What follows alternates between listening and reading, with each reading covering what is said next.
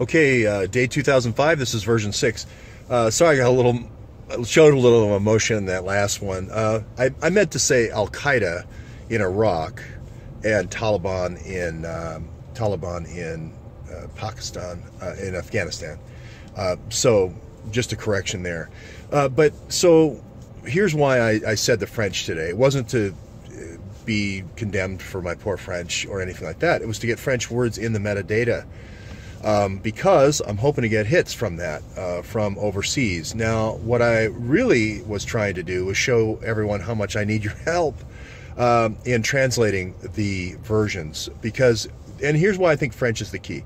French is the international language of the European Union, other than English, excuse me.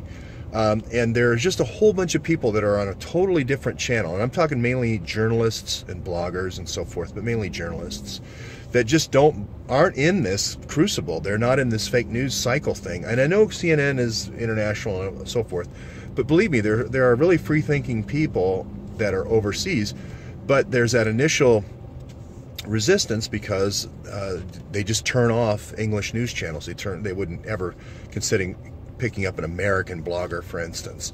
But if they know that they're getting intelligence from this network, from value-added search, as well as some tidbits we're getting from law enforcement and also the intelligence community, they'll start picking up on that. They all have been, the CIA and the FBI have shared and peanut buttered the intelligence across the network, believe me, and they've pushed it out. But they don't have that same coercive power that they had 2 days ago when Comey was in. When Comey was in, there was still that coercive power, just like JTTF here for our local and state police departments, as well as our federal agencies. The same kind of coercive red teams exist, only worse, overseas. We have some civil rights left here, but it's worse overseas, and they're really in fear. A lot of it's through NATO, a lot of it's through a lot of other different type Gladio type things, but I won't go into how they do the coercion. But they've had it worse for longer, I guess is what I'm trying to say, especially in the NATO countries. And the way to get to NATO is through French, I believe. We have English already, but what I'm saying is if there are francophones out there that would like to translate some of the metadata, the cliff notes that have already been done by, can't remember his name right now, oh gosh, Body Snatcher something, I can't, 9/11 Body Snatcher, I don't know. But anyway, he's a great guy, he's just an incredible programmer. That will help us be found in the search engines, is what I'm trying to say.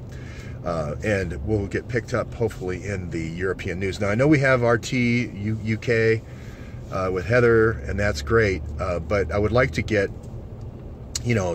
all the French and the Belgian publications and so forth, because what's going to happen is there's going to be a French intelligence analyst looking at something, looking at one of McCabe's rat lines, and he's going to go, why do I want to protect this? Why do I need to be a part of this rat line here? McCabe's going to be out in a couple of days. They're going to have a new intelligence director, new FBI director.